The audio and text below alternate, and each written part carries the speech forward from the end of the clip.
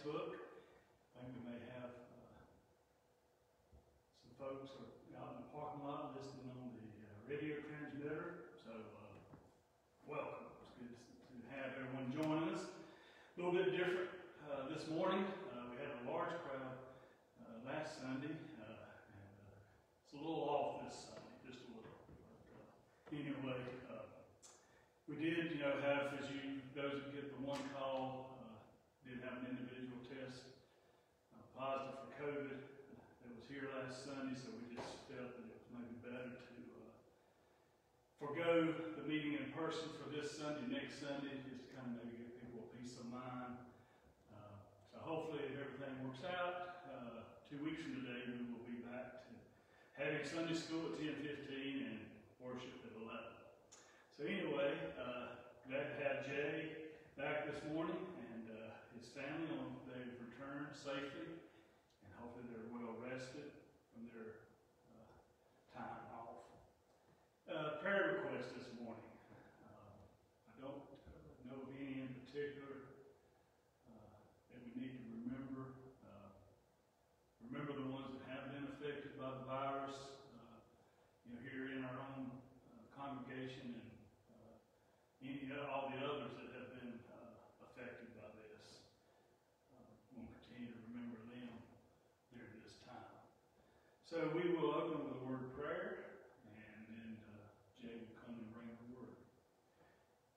Dear gracious Heavenly Father, Lord, we just thank you once again that we are able to come together, Lord, by virtue of the radio transmitter and Facebook Live, Lord, that you have provided us these means and methods to still get the word out, Lord. And we thank you for this. We lift up, Lord, the individuals that may be suffering from the virus at this time, those that have lost loved ones to it, the others, Lord, that may have lost loved ones to other diseases and sickness and illnesses. Lord, we just continue to pray for leadership and guidance, Lord, and just help us, Lord, to hold to you during these times that we find ourselves in, Lord, knowing that you are in control and the situation is in your hands. Lord, we just pray for Jay this morning as he brings the word. Use him, Lord. Speak through him. Let us see you and not him, Lord, that he may bring your word to us and we can apply it to our hearts and our lives and our walk with you. Forgive us, Lord, of our sins, the ones that we knowingly commit and the ones that we do not know, Lord. We ask forgiveness for each and every one, and we thank you, Lord, for Jesus and that he came and died and rose again. Now, Lord, we just enter into this time of worship. Speak to us, Lord. We pray in Jesus' name. All right, Jay. All right. Well, hot mic. Well, I am happy to be back. We had a great vacation. It was awesome. I got to rest a little bit. I got to fish a little bit, play with the kids in the water and all that good stuff, and we had good eating, and it was nice to just kind of relax and take it easy. I'm excited, though, to be back. I guess after, even while I was there that Sunday, I want to be back here, and I want to be in the pulpit, and I want to be preaching God's Word. That's what I want to do, because that's what God has created me for. He's created me to do things like that. So I guess this mic is now a little, I guess we're all right now. So yes, so it was a little hot mic there. So, but I want to say thank you for letting me go on vacation with my family and my kids, my wife, and we had a great time. And again, thank you for letting us do that.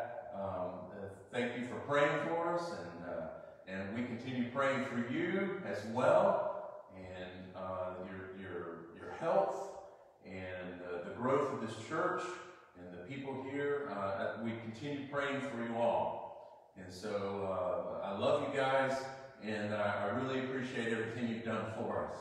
So, again, thank you from the bottom of my heart. Now, 2 weeks ago, I have to think about it, 2 weeks ago, we had started chapter 9 of Hebrews. And in chapter 9 of Hebrews, we were seeing the comparison of the Old Testament, the Old Covenant, and the New Covenant. And so what you're seeing here is the writer of Hebrews puts up the two covenants together to show you the weakness of the first covenant. Now, the first covenant was not a bad covenant. It was something that God had created between him and the Israelites, and for the purpose of pointing us to something greater. To something greater. So think about that. The writer of Hebrews is constantly telling the people, look, do not hold to the things of the past. Do not hold to the picture or the antitype. No, maybe I got that right. I'm wrong.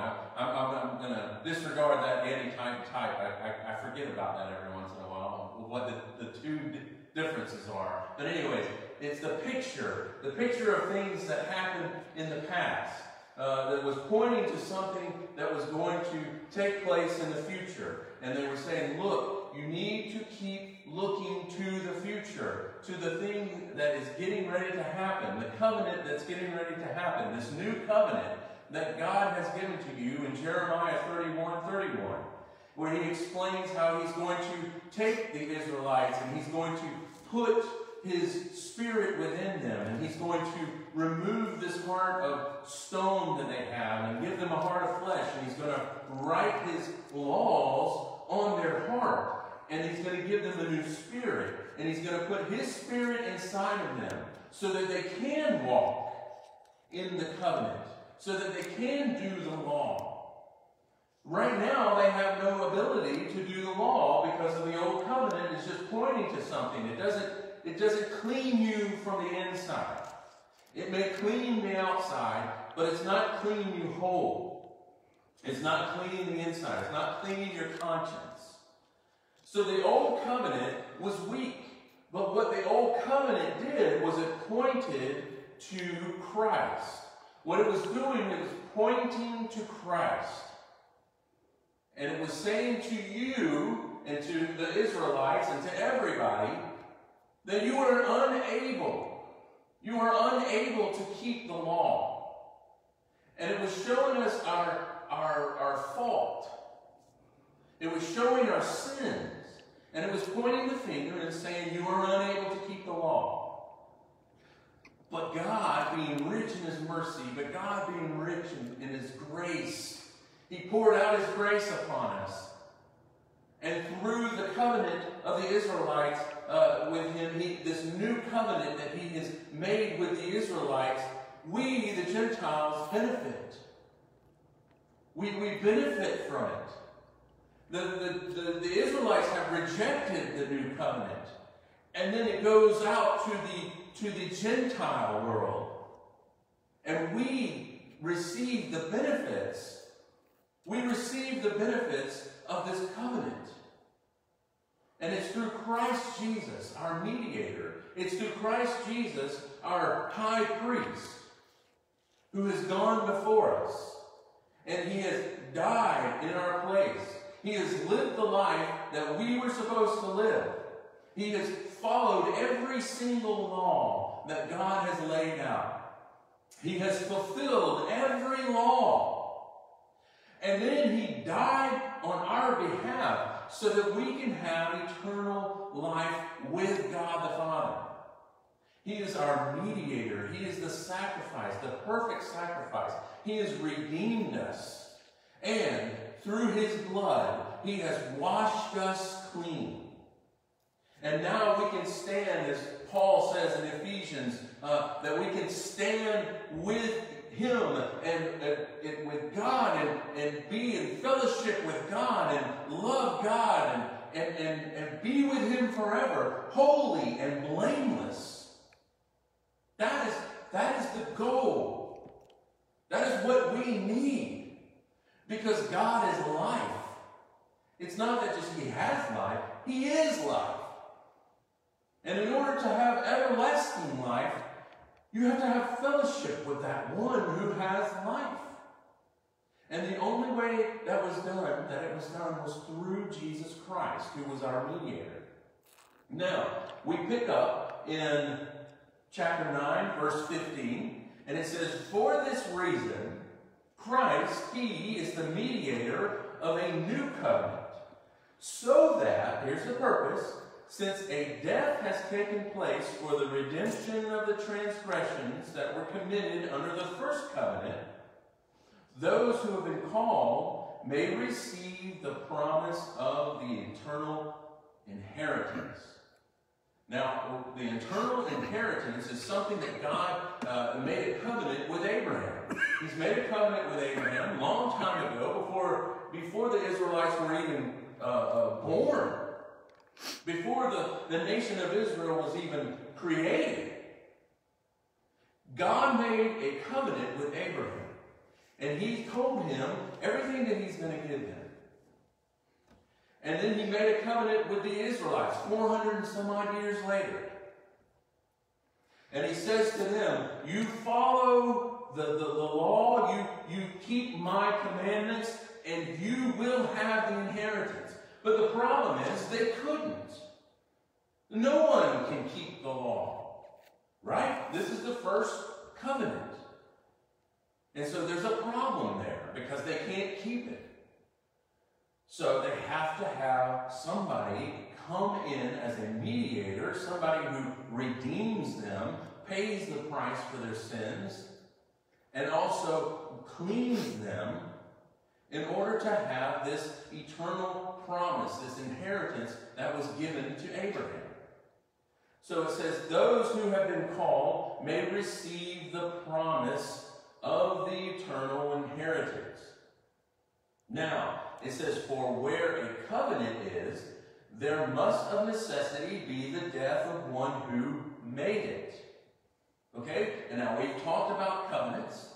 We've talked about how two people usually came together and how they would cut the animals in half, and they would put one half on one altar and one half on the other altar, and then they would walk in between the two animals, or the two altars with the animals on it, as the blood is coming down into the middle, and they would walk through and they would say to themselves, if I break this covenant, it is my life, that my blood that will be spilled. And so that's how they keep the covenant flowing. That's how they keep it going. Two families, two tribes coming together. And if the covenant is broken, a death has to be made in order for that relationship to keep going. A price has to be paid in order for that relationship to keep going. Now it says here that where a covenant is, it must of necessity be the death of one who made it. Now a lot of preachers believe that this covenant here is something like a will. But it's hard to, I don't look at it that way. Because I look at the covenant as the covenant and not so much a will. Because what happens in a will is somebody dies, right? In a will, he writes his will and he says, such and such is going to get this amount of money and this amount of land. And so what happens is he dies, and then they open up the will and they say such and such, you have this amount of money, of his money, and this amount of his land. And that's pretty much all that's done. The person dies, and the receiver of all the material that this guy had receives it. But see here that the person had to die in order for the will to take place, in order for the will to go into motion, so to speak. But see, on a covenant, there is when two people come together, when two tribes come together, two fathers come together, everything is fine. The covenant is still there. the people have a relationship with one another. Everything is fine. Everything is hunky-dory until somebody breaks the covenant, breaks a promise, or breaks the law of the covenant. Now the covenant goes into effect. And the covenant says, you must die in order for this relationship to take place.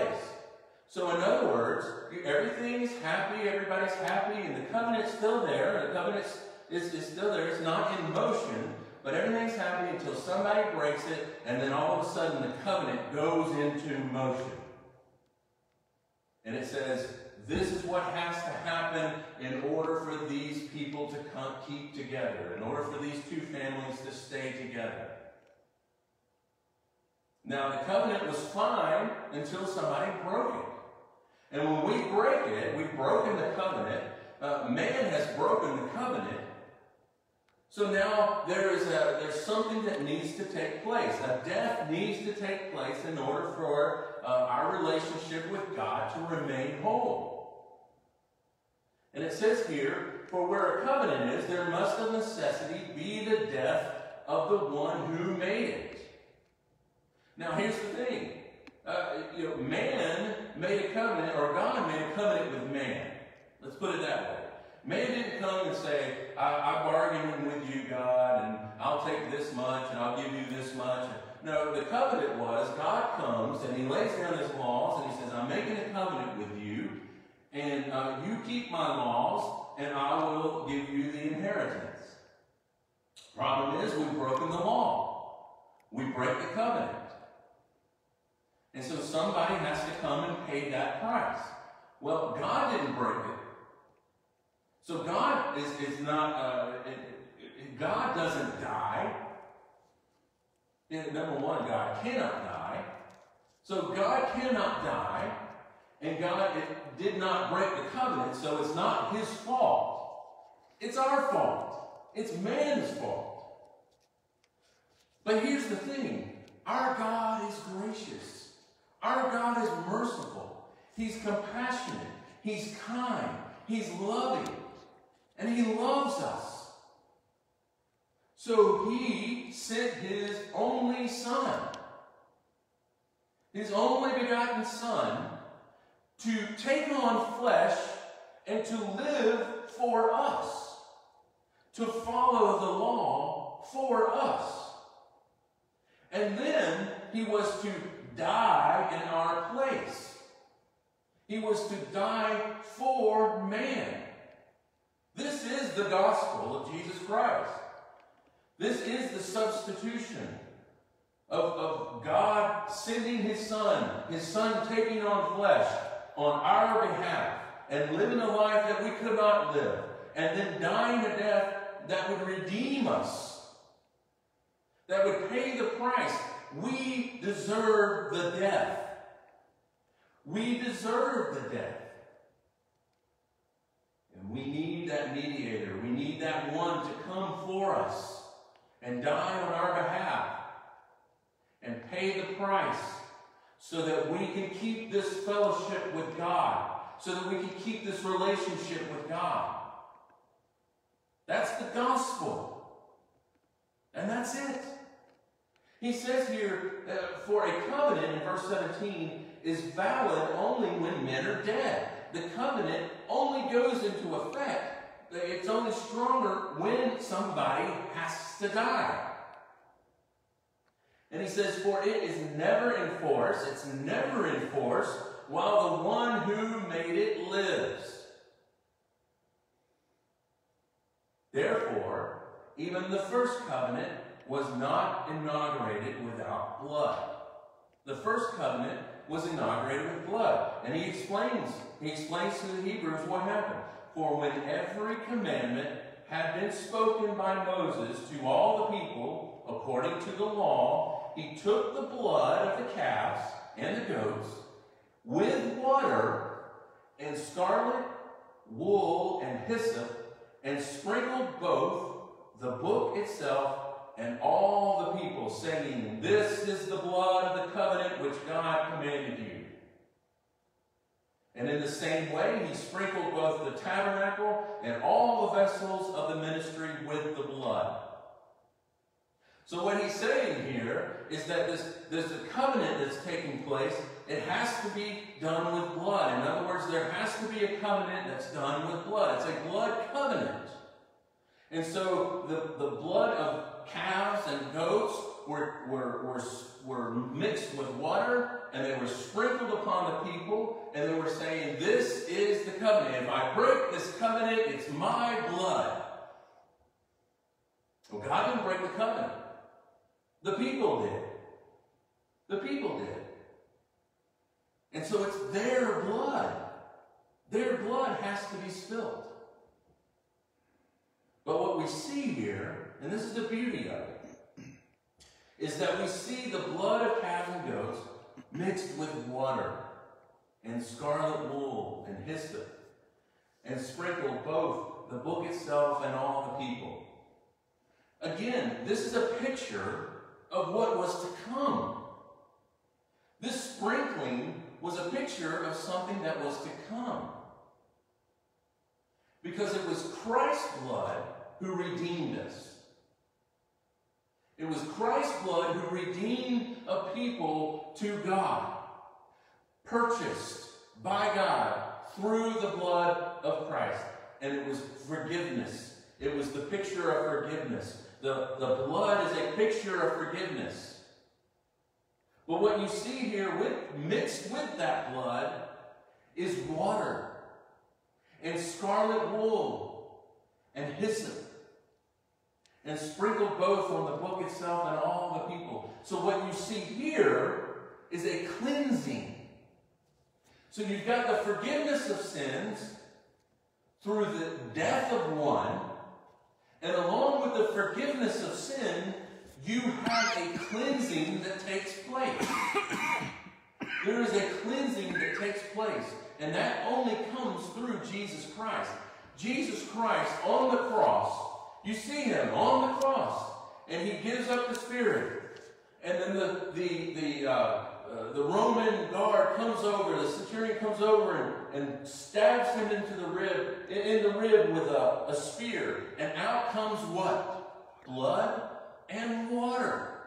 Again, it's a picture of the forgiveness of sins and the cleansing to be holy and blameless before God. This is done by him. It's the sprinkling. He is the Word. You are clean by the Word. So it's him and him only that can do this. He's the only one that can do this. He's the only one that can sacrifice himself, and it's his blood that pays the price for our sins, for our falling away, for our breaking of the covenant. And not only that, it's the water of the Word, the water of the Word is cleansing us. We go to Ezekiel 36. And I keep going back to this, and I'll keep going back to this until you get it. Until we all get it. But here's the thing. He says, I will vindicate the holiness of my great name. This is God speaking to the Israelites. He says, I will vindicate the holiness of my great name, which has been profaned among the nations, which you have profaned in their midst. The nations will know that I am the Lord, declares the Lord God, when I prove myself holy among you in their sight. For I will take you from the nations, gather you from all the lands, and bring you into your own land. And here it is. And I will sprinkle clean water on you, and you will be clean. I will cleanse you from all your filthiness and from all your idols. Moreover, I will give you a new heart and put a new spirit within you. I will remove the heart of stone from your flesh and give you a heart of flesh. I will put my spirit within you and cause you to walk in my statutes, and you will be careful to observe my ordinances. You will live in the land that I gave to your forefathers, so you will be my people, and I will be your God. Do you see that? There's a cleansing that takes place. There is a price that needs to be paid, and that is with Christ's blood. And there is a cleansing that needs to be taken place, and that is through Christ. Christ is the only thing, the only one that can cleanse us from our unrighteousness.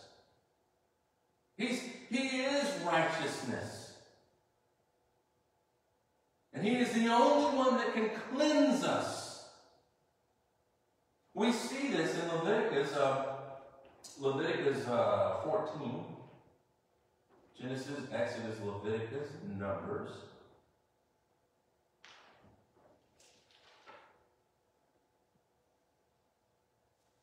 And so in verse 4, he says, Then the priest shall give orders to take 2 live clean birds and cedar wood and a scarlet string. This is a wool. This is, again, this is what we're seeing in Hebrews. We're seeing water.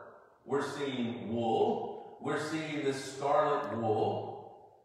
And we're seeing a cedar wood. But here he says, Then the priest shall give orders to take 2 live clean birds and cedar wood and a scarlet string and hyssop. There it is again, the hyssop, for the one who is to be cleansed. Okay, so when the Hebrews saw this word hyssop, when the Hebrews saw the scarlet string and they saw this cedar wood, but they see this hyssop and the cleansing. That's the first thing that comes to their mind, is this cleansing. We're talking about a leper here. A leper, in the future, you see that the leper basically is pointing to something greater. It is pointing to our sin. Okay, the leper is pointing to our sin and death. Back then, a leper, there was nothing you could do for leprosy. And when you got leprosy, it was death. It was a death sentence.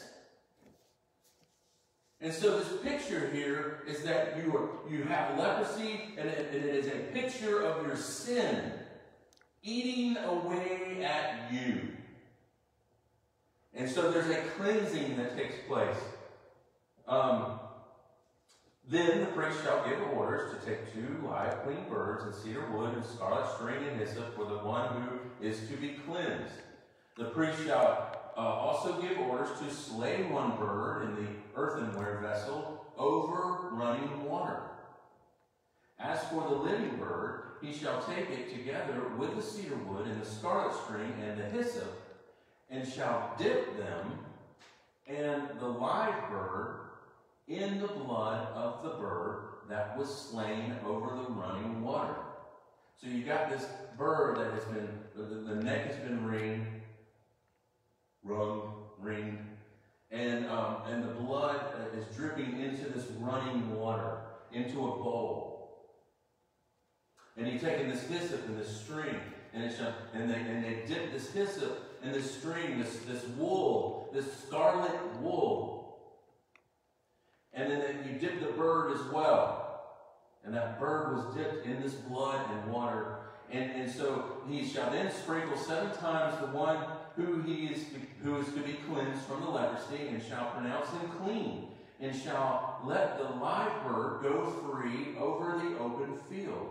So you think about it. Think about this. So what's happening here is what I've said before about the scapegoat. You've got the one picture here is the bird that's being killed, and the cleansing that is taking place because this bird is being killed, and the blood is being mixed with the water, and you sprinkle the one who has the leprosy, the one who has the sin, the one who has offended God has been cleansed by the blood.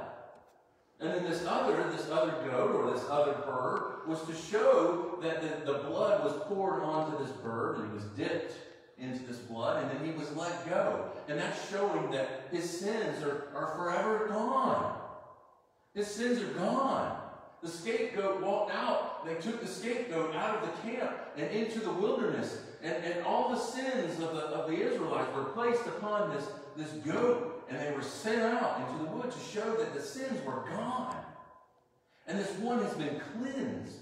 But that's what when they hear this, when they hear about hyssop, they hear about the Passover. Let's talk about the Passover. What was the difference between an Egyptian and an Israelite? Well, none. They both were sinners. Here's the difference. The ones who had the blood on the doorpost that was spread with hyssop, the ones who had the blood spread on the doorpost with this hyssop were passed over. The judgment did not come to them. There was no difference between the Israelite and the Egyptian. If the Israelite had not put the blood on the doorpost, the firstborn of that family would die. So you see that there's no difference. It's all about Jesus Christ. It's all about his blood. It's all about his blood that God passes over us, and judgment doesn't come to us because we are covered in the blood. We are washed clean by the word of Jesus Christ. Jesus Christ being the Word of God. This is what we see in the Old Testament is pointing to something greater. And the writer of Hebrews is showing us. He's pointing it out. He completely goes over it over again and again, and he's saying, look at the hyssop, the washing, the cleansing, everything was pointing to something greater. And that something is Jesus Christ and what he's done for us. He has paid the price with his blood, and he has cleansed us. It says here in verse 21, and in the same way he sprinkled both the tabernacle and all the vessels in the ministry with blood. Verse 22, and according to the law, one may almost say, all things are cleansed with blood. Now, the reason why he said almost all, because if you were poor, if you were like super, super poor and you couldn't afford animals, you could bring fine flour. And a person could be cleansed or forgiven of their sin if they brought an ephah of fine flour. If they couldn't afford birds or a goat or a lamb. So that's why he says here, and according to the law, and one may almost say all things are cleansed with blood. And that's what he's saying here. The atonement was always done with blood. It was always a sacrifice. There was always a sacrifice that had to be made. And if you were poor, then you could bring an ephah of fine flour. And that's the only reason. And he says here, all things are cleansed with blood. And without shedding of blood, there is no forgiveness. There's no forgiveness without the shedding of the blood. He says, therefore, it was necessary for the copies of the things in heaven to be cleansed with these. But the heavenly things themselves with a better sacrifice than these. See, the blood of bulls and goats could not enter into heaven and cleanse and forgive. The blood of bulls and goats could not do that. All that did was take care of your outside. All that did was take care of the cleansing from the outside. Because you walk out of the temple, and 5 minutes later, you need another sacrifice. You need another sacrifice because you've sinned. You've probably thought something wrong.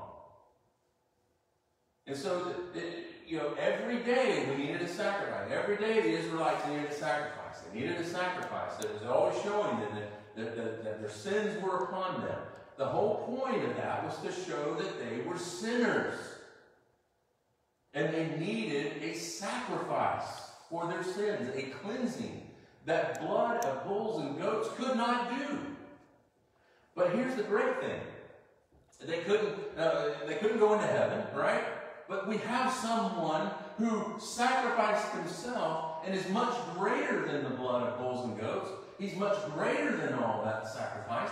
He sacrificed himself once for all, and he entered into the Holy of Holies that was not made by hands, that is in the heavenly places, and he goes before God with his blood.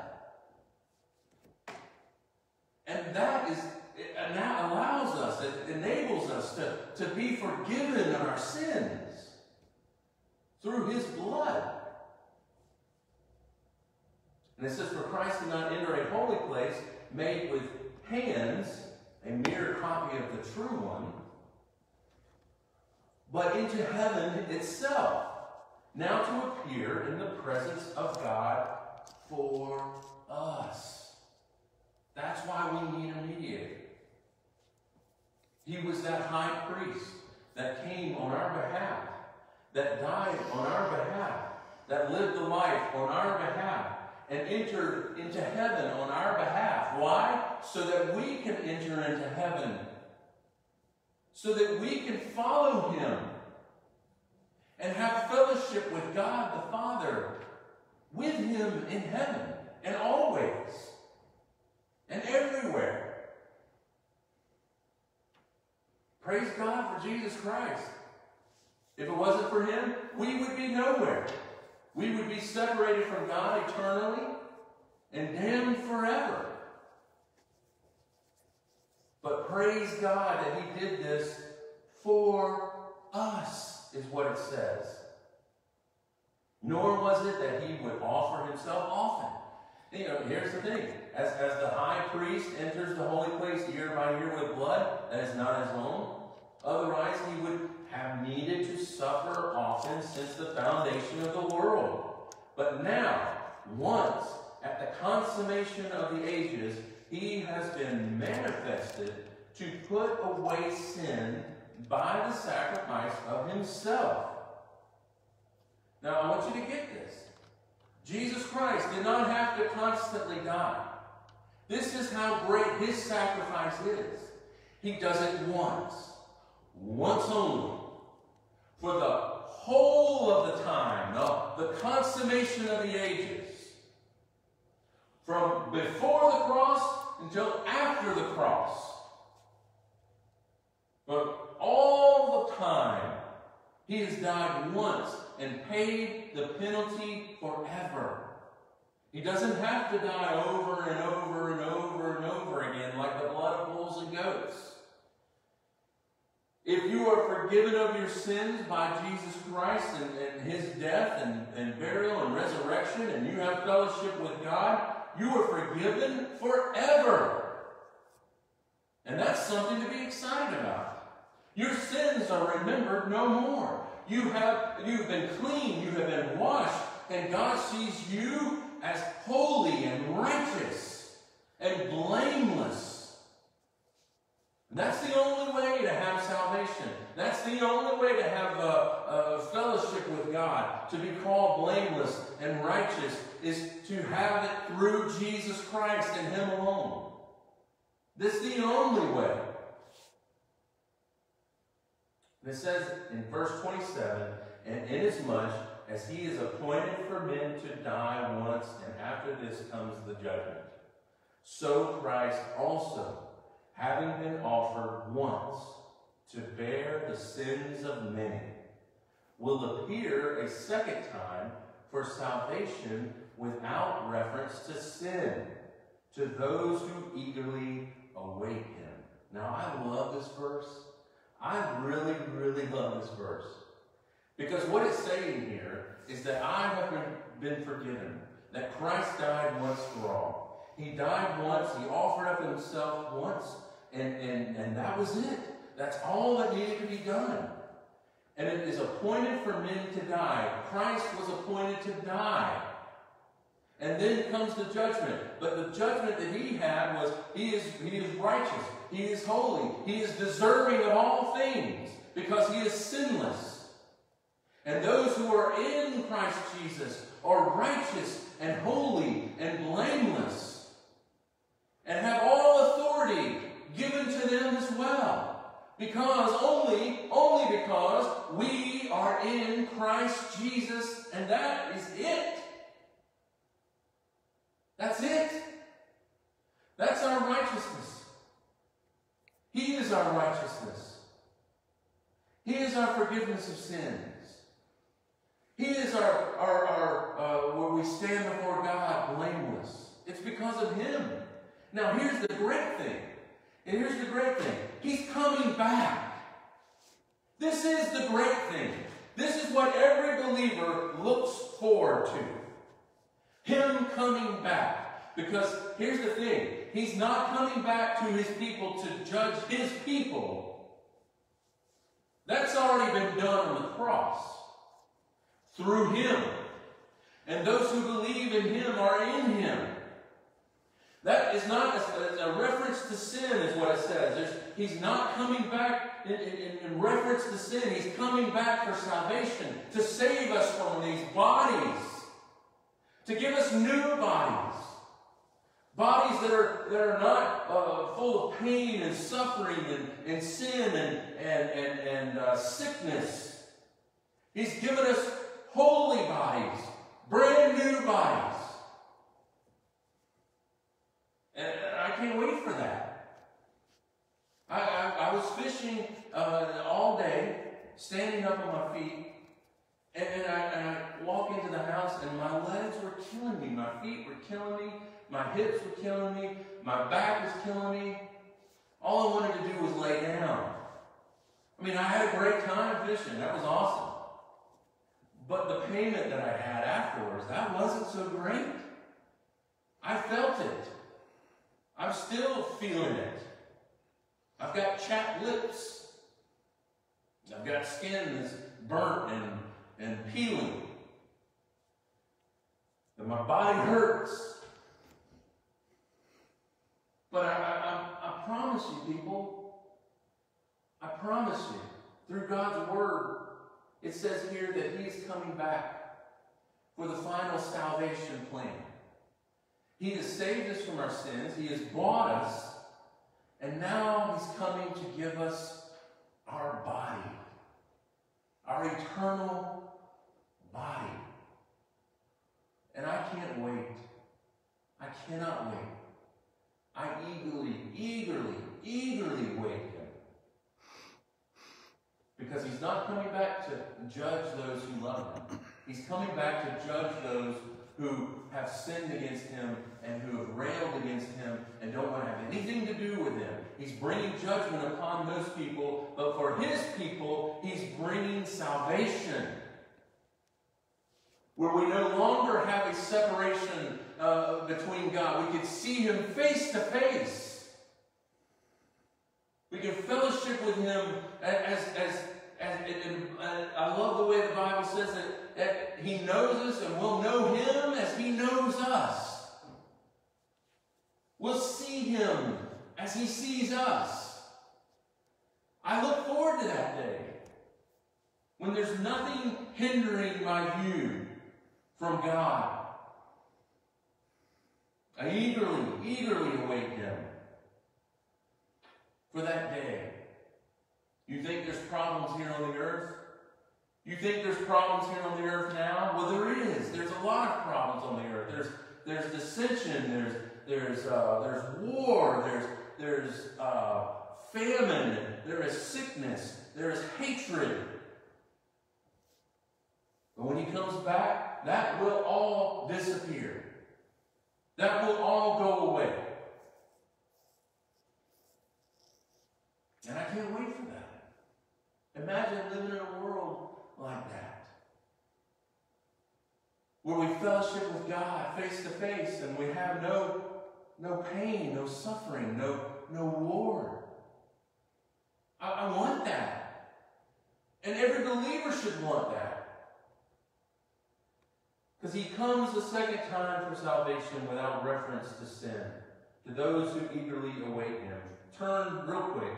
1 Corinthians 1:7. 1 Corinthians chapter 1, verse 7. Jump up to 6.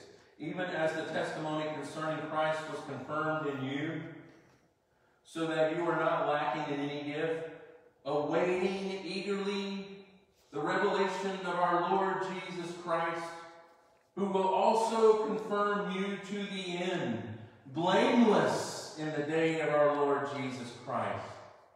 God is faithful, through whom you were called into fellowship with his Son, Jesus Christ our Lord. We are waiting eagerly. We are waiting eagerly so that we can be confirmed to the very end, blameless in the day of our Lord Jesus Christ. I look forward to that. You want to see another one? Titus 2:13. Titus 2:13. It says, looking for the blessed hope and the appearing of the glory of our great God and Savior Jesus Christ, who gave himself for us to redeem us from every lawless deed and to purify for himself a people for his own possession, zealous for good works. These things speak and exhort and reprove with all authority. Let no one disregard you. See, these are things we need to be speaking to one another about. These are things we need to be exhorting one another about, pushing one another about, reproving one another. We need to do this as believers, helping one another, to encourage one another, to say, look, he has redeemed us. He has redeemed us with his blood, and he has washed us clean. He has purified a people for himself. And the writer of Hebrews is crying out to them and saying, look, put all that stuff aside. Throw that stuff away. Cut yourself away from it. Because all of that stuff was pointing to what has already come in Jesus Christ. You want to be purified? It's Jesus Christ. You want to be saved? It's Jesus Christ. You want to be a redeemed people? It's Jesus Christ. All of this is done through him and him alone. Everything was pointing to him. Everything. The old covenant was weak. It was earthly. It could not clean you. The new covenant is heavenly, not made with hands. It's something that's done for you. And it's something to clean you eternally, inside and out. Trust in Jesus Christ. Hold fast to him. He is our faith. He is our hope. He is everything that we need. Hold fast to him. Persevere to the very end, holding fast. He is our new covenant. Praise God. Father in heaven, I thank you that you have found fit to send your Son to take on flesh, to pay our price, to live for us, and to rise again so that we can have life with you forever and ever. This is our desire. He is what we need every single day. Hold fasting to him. Hold fast and persevering to him. Holding him to the very end. And Father, we look forward to the day when you come back. When you come back and you bring with you life for our dead bodies. Father, I look forward to that. And I pray that every believer looks forward to that as well. Looks forward to you coming. That we look forward to you coming and not be ashamed of what we're doing and how we're living. But that we continue to live for you. We continue to do what you want us to do. That we're zealous for you and for your law. That's what we desire.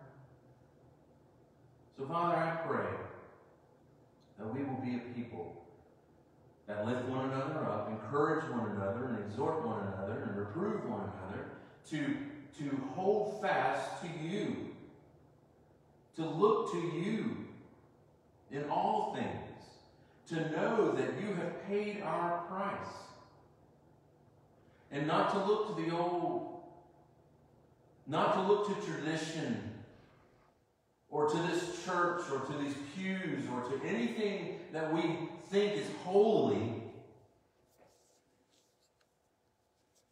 But Father, that we look to the only one who is holy, and that is Jesus Christ. And we hold fast to him.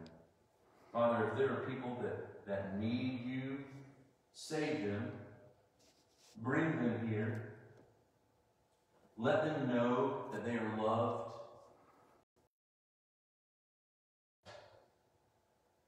Father, we ask that you touch every heart that hears this word.